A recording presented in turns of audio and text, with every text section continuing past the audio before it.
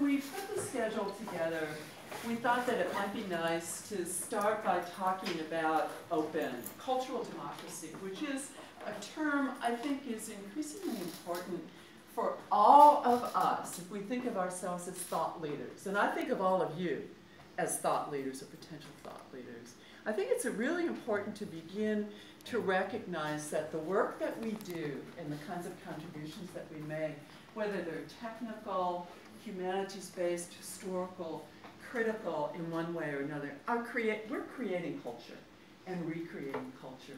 And it's important in various ways for those creations to take their place in a system in which people can share that information, in which people can hear your ideas and build off of those ideas. Second idea I'm going to propose is that what threatens that idea of cultural democracy is a property rights framework that our cultural endeavors have fallen into.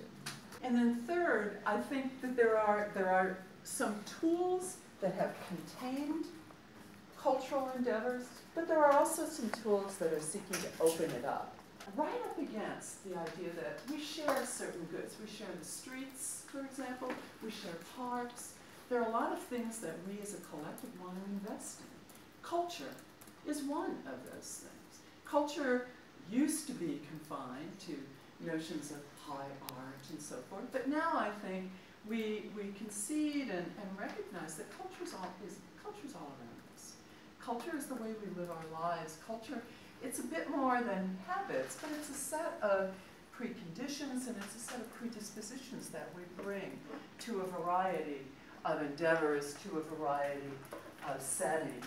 One of the problems facing culture and maintaining a vital culture is that democracy, with its focus on the individual and its focus on self-determination, has evolved in our westernized societies to use property law and property rights as a framework for kind of validating you, for validating what's yours, for validating your effort, for validating what you do. You get some rights to what it is you do. If you write a book and you own that book, are you really happy with that book if you're the only one who reads it? Probably not. You probably wrote that book because you'd like to share it in some way, shape, or form. So too, if you make a television program or a movie, or you write a brilliant piece of code, you maybe want to get that out somehow. But yet it's yours in a certain way. This is kind of the conundrum of property in a democratic system.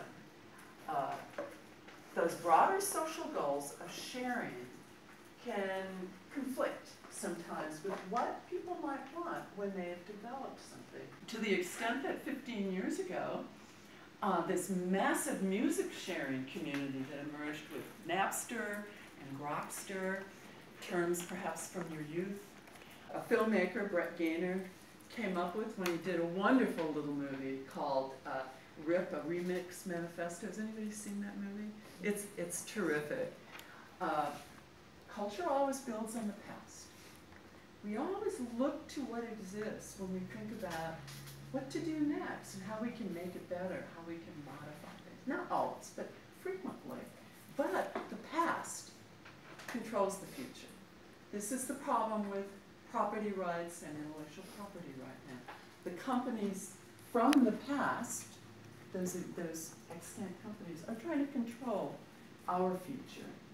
The future is becoming less free, but to build the free societies we all want, to build those democracies, we somehow have to limit the control of the past. So I love the fact that he was able to summarize the whole thing in 4 sentences. To what extent can I rely on old work to create new work and have somebody say, hey, that's mine? You know, what if you say, well, maybe 5% is yours, but 95% is mine? What's that line between the old and the new when we do get inspiration or maybe, you know, use a little bit of something that's already existing in order to create something new? Many of us are probably techno-optimists. How many of you would say technology solves more problems than it creates? there's a few pessimists in here. Does anybody recognize this? You recognize the doll. Yeah. This was actually an exhibit by an artist named Tom Forsyth, who had a series of photographs of Food Chain Barbie. And guess what? Mattel, who manufactures Barbie, didn't really like Barbie being used in this way. What do you think? Good or bad? I think they don't know how the kids use them. Otherwise, they will be as The corporation says you're using our product. She's right there. It is their product. The blender obviously isn't theirs. The configuration isn't theirs. Well, Forsyth, you know, he's not a rich artist, but he objected. He, you know, even though Mattel said that he was infringing on they specifically said copyright and trademark. Forsyth wasn't making any money from this, for probably obvious reasons, I don't know.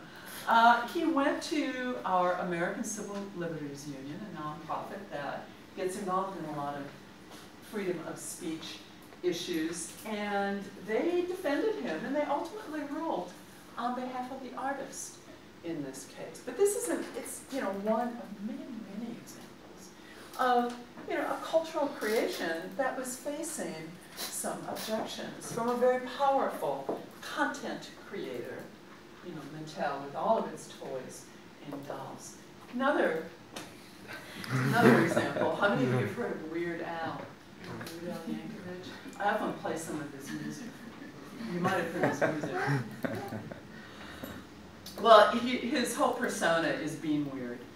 And he takes well-known songs and changes the words, basically. He always has sought permission, but they are not his songs, very explicitly. And he, as far as I know, has never been sued, interestingly enough. Probably because he's now a person of some notoriety and maybe recognition is a better word. But what he's doing is, if you did it, you would be sued immediately.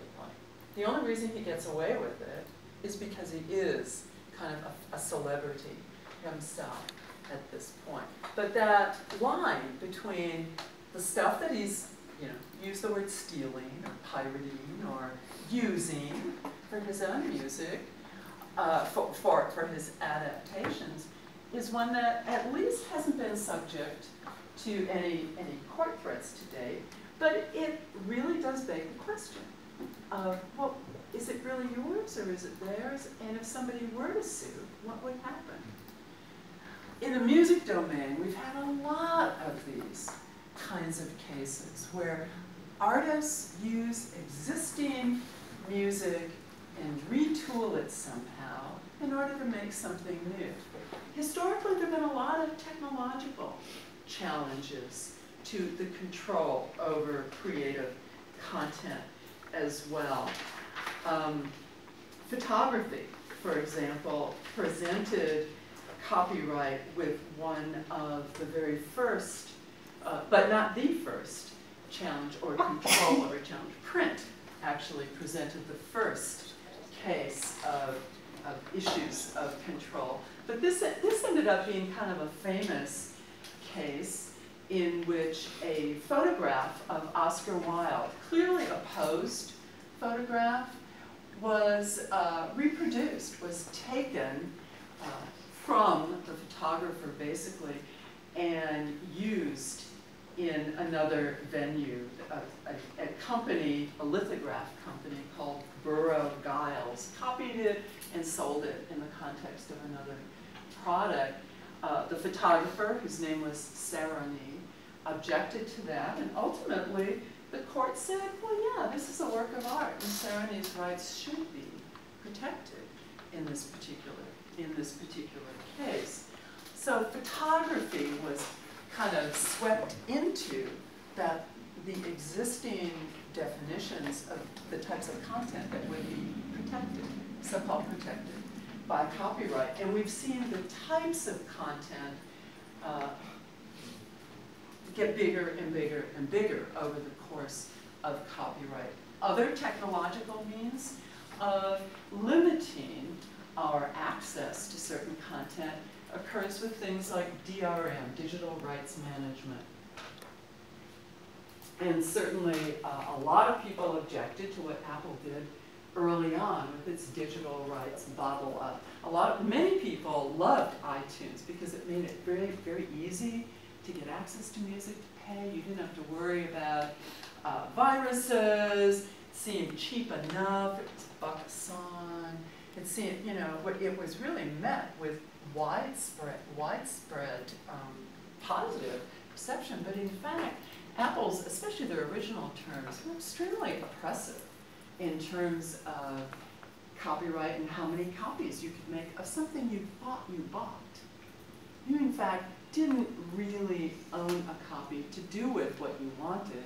Initially, Apple limited the number of copies that you could make on it. And this is atypical DRM technique. Other types of DRM techniques would be, just encrypting something or putting some kind of copy protection on a computer program so that you can't break into it and modify it in some way, shape, or form. There are lots of DRM techniques out there, and it continues to be a technique that a lot of content owners would like to use to control what they have. I love this image because of the shackles on this. In this country, the Digital Millennium Copyright Act was passed to criminalize any attempt to circumvent copyright protections, with huge fines and even jail time associated with it. End-user license agreements, my colleague Laura Stein has written a lot on end-user license agreements. This is something we don't pay very much attention to. All of us know what these are. We don't read them. We click agree when we want to use software or something that we've downloaded. But in fact, they underscore the fact that we don't own whatever it is we've just agreed to. And we don't even know the terms, typically, because we don't read these end-user license agreements. But licensing, from my perspective, is, well, it's extraordinarily handy. It's an exceedingly dangerous tool as well for a lot of content because it masquerades ownership of certain kinds of content when you don't really have ownership or any future distribution rights over certain categories of content. The e-book is a particular item that I've been paying a lot of attention to lately. Any of you who buy e-books, you don't own books. You've licensed those books. You do not own them. And they can disappear from your machine almost at will. So I think I'm going to end there. I've got a lot more to say, but I want to hear from Phil. And I think he's going to take some different positions. I also have later slides that if we get to them later, we can talk about open source and Creative Commons as well.